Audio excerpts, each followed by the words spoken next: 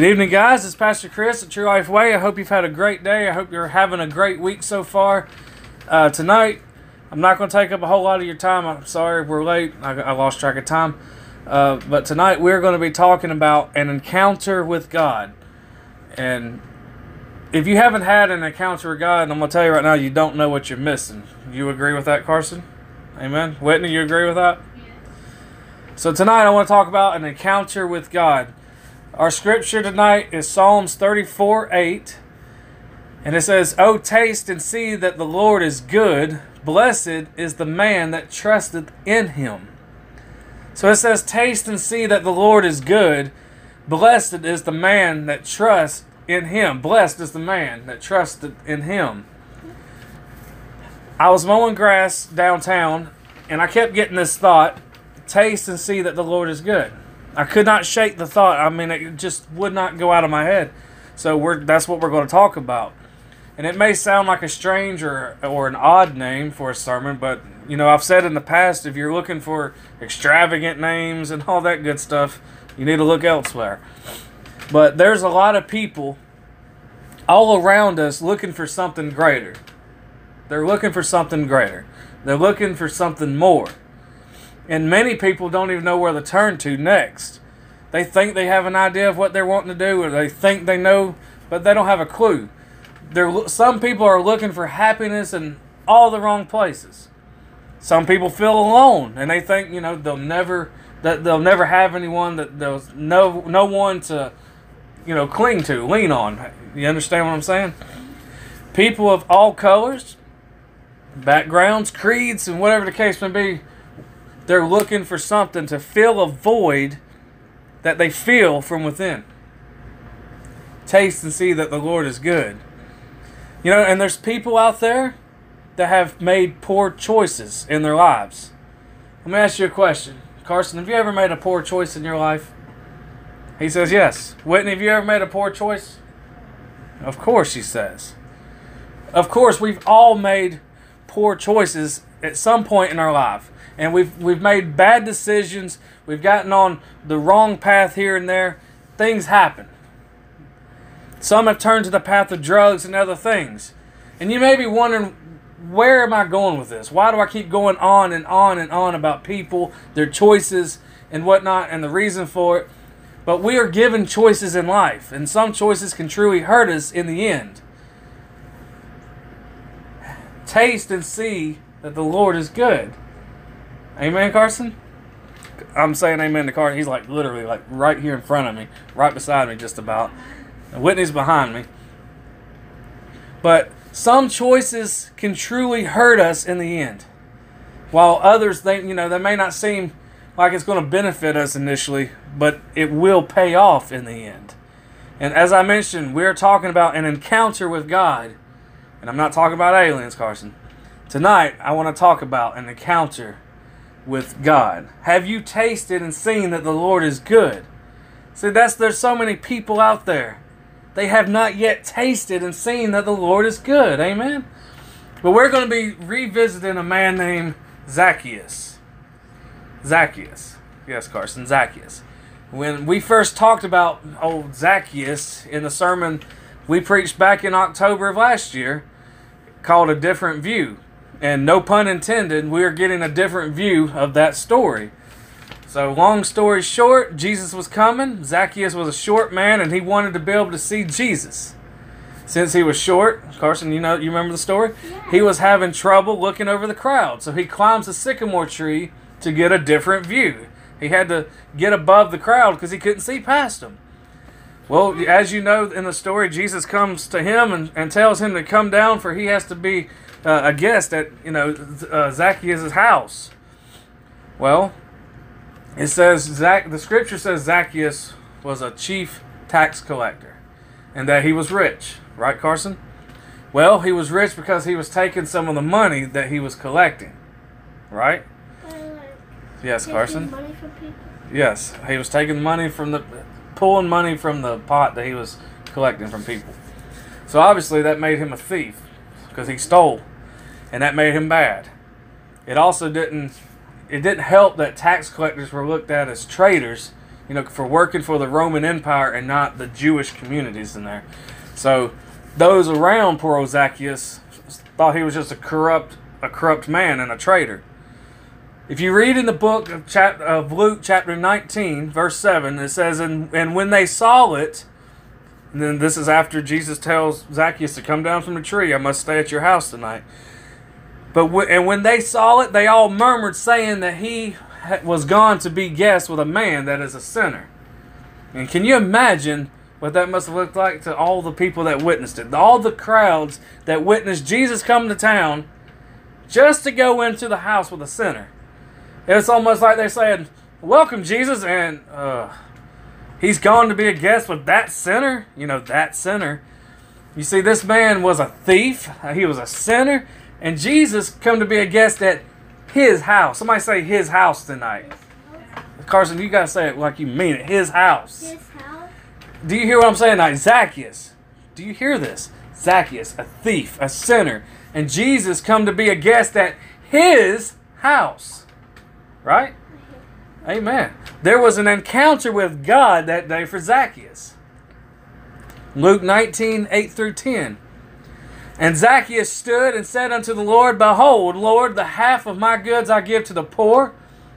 And if I have taken anything from any man by false accusation, I restore him fourfold. And Jesus said unto him, This day is salvation come to this house, for so much as he also is a son of Abraham. In verse 10, For the Son of Man is come to seek and save that which was lost. Have you tasted of the Lord and seen that he is good? Now this account in Luke, unfortunately, that's the only time we ever hear about Zacchaeus. So we don't really know what happens to him in the end.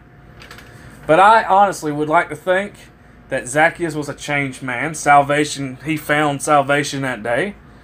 The Lord tells him in verse 9 that this day salvation come to this house because this man too is a son of Abraham. Jesus come to find and save those that are lost. To me, this is a good indicator of the encounter Zacchaeus had with God. Somebody say encounter with God. Encounter with God. Carson, you're acting all shy tonight. So what does all this mean? How does this apply to us? Carson, you want to answer that? How does this apply to us? Shouldn't be a thief. Shouldn't be a thief, he says. And you shouldn't sin and steal from people. You shouldn't sin, you shouldn't steal from people. But tonight I'm going to tell you, some of us need an encounter with God. Alright? People, it takes more than just showing up for church, playing the part, clocking in and clocking out. It's like we do at work. You walk in, well, depending on if you have a time clock or not. We have it's on the computer, but you come into work, you do the same, and you clock in and you clock out, and it's time to go home. And that's what some of us are doing with church. We come in, we clock into the service, and then we leave. We clock out and leave. Some of us are like Zacchaeus. We're needing something different, needing something new, and we're needing Jesus. Somebody say Jesus. No, y'all don't sound like y'all say Jesus. Somebody say Jesus tonight. Jesus. I encourage you, when you go to church, participate and get involved with the service. Worship and praise God with all your heart, your soul, and your mind. Give the Lord your highest praise. We go like 2 a.m. praise. Yeah. Praise center? Mm-hmm. That's right.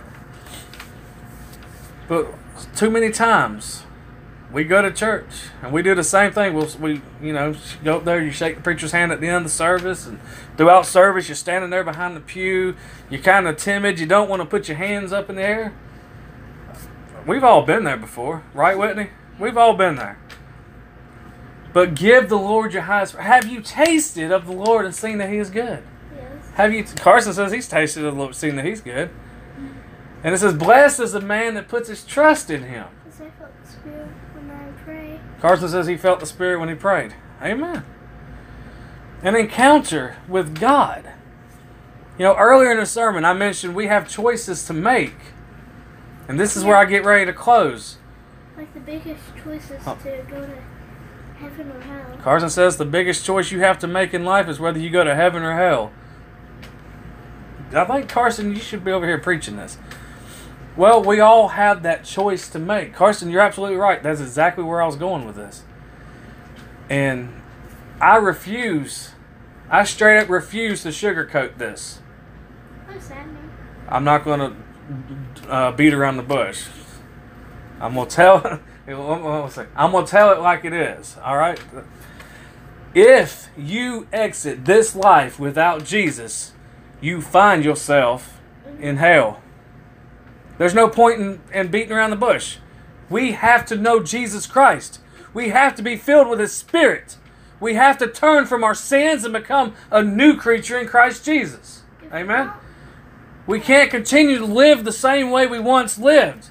Like rich and mean to people. Rich and mean to people. To people what that Carson are says. homeless. Right. All right, Carson. When I preached that message under new management, the first time I preached that message, and I did a revised one last year, but I didn't feel like that message went over so well. I didn't feel like it went over too smooth. Because in that message, I was saying, if you're going to be under new management, let's be under new management. If you say I'm a follower of Jesus Christ, let's be a follower of Jesus Christ. Let our actions portray that. Let our post on Facebook portray that. We act so different in the church house than we do outside the church.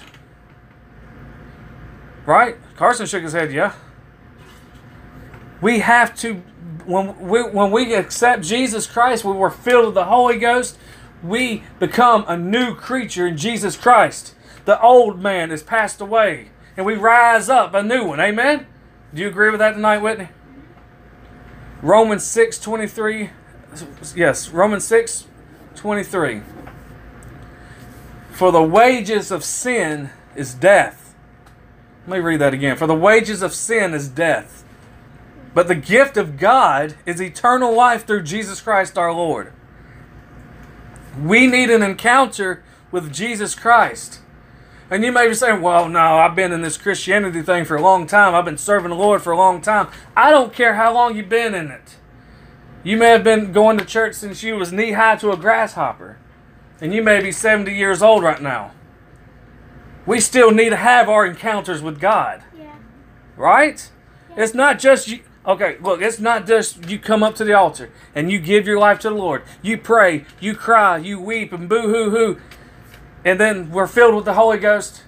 And then that's it. It doesn't just stop. But the problem is some people stop way before they should. They go up to the altar and they start feeling the emotions. See, the problem is they have an experience, but not an encounter. Does that make sense?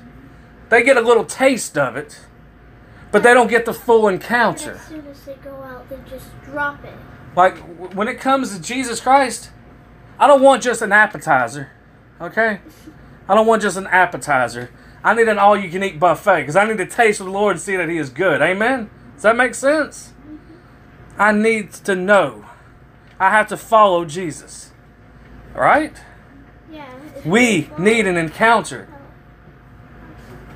You know, a long time ago, I used to think, well, once you go up to the altar, you get the Holy Ghost, and the altar is just for sinners. I used to think that.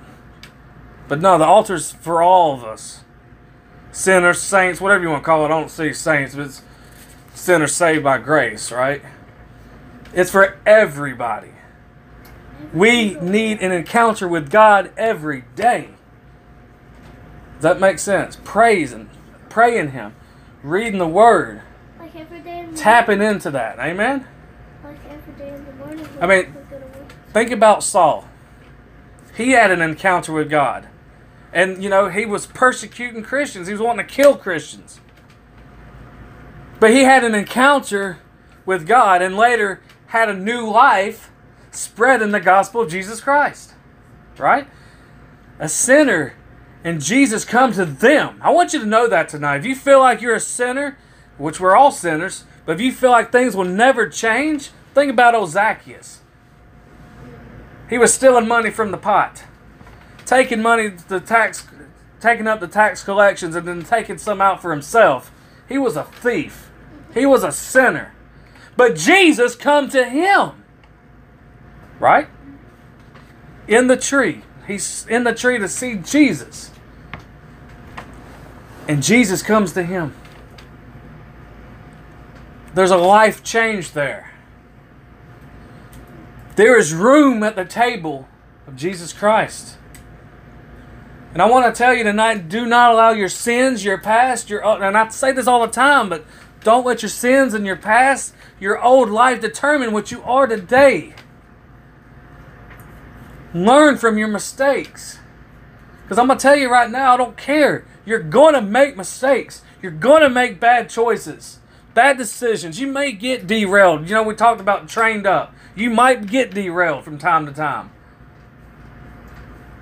But you have to let that stuff go. Give it to God and let it go. And move on in Jesus Christ. But we need an encounter with God. And I'm going to say it again. I don't care if you've been a Christian all your life. It's not just a one-time thing. Oh, I remember what I was going to say earlier. People go up to the altar. And then I'm getting ready to close. People go up to the altar and they cry. And you know, we said they had that experience. And they say, I accept you as my Lord and Savior. And they think that's all there is to it after that. But there's more to it. We must be filled with His Spirit. I think like we have to have His Spirit, which is the Spirit of God, the Holy Ghost. Somebody say Holy Ghost. Holy Ghost. Holy Ghost. Amen. Holy Ghost. That's what it is. We have to have that encounter with God. Amen. Well, I wish I had the... I can't see it. It's a little bit different when you do audio. But I appreciate everybody that tuned in. We're going to get ready to dismiss in some prayer. And we're going to just pray, because I'm having a hard time seeing this down here. We're going to just pray for everybody that's listening, and everybody that's going to listen, for anybody that has special unspoken prayer requests, because you know the Lord sees the need. He knows the situation. So we're going to do that. We're dismissing prayer. But I do appreciate you tuning in. I love you guys. God bless you. And Lord, we thank you for this night you give us, God. We thank you, Lord, for your many blessings. Lord, I ask that anybody that's under the sound of my voice at this time, God, that whatever need, whatever the situation may be, maybe they're the Zacchaeus tonight, Lord. Lord, I ask that you will touch them, Lord, move in their lives, strengthen them, and touch anybody that's around them in their lives, God. Lord, anybody that's under the sound of my voice, if they need healing, Lord, we ask that you touch them in the name of Jesus Christ. And we thank you, Lord, for all that you do. And Lord, we ask that you will grow True Life Way in the way that you see fit, Lord, and move in us, God, and use us. And we love you, and we give you all the glory, honor, and praise. In Jesus' name we pray. And the church said amen? Amen. Amen. Carson got amen. He was the first one to say amen. But anyways, I appreciate you. I love you guys. God bless you. And if you ever need, if you need somebody to talk to, Whitney and I's here for you. You can call us, text us, whatever. There's multiple ways to get a hold of us. But anyways, God bless you, and thank you for tuning in.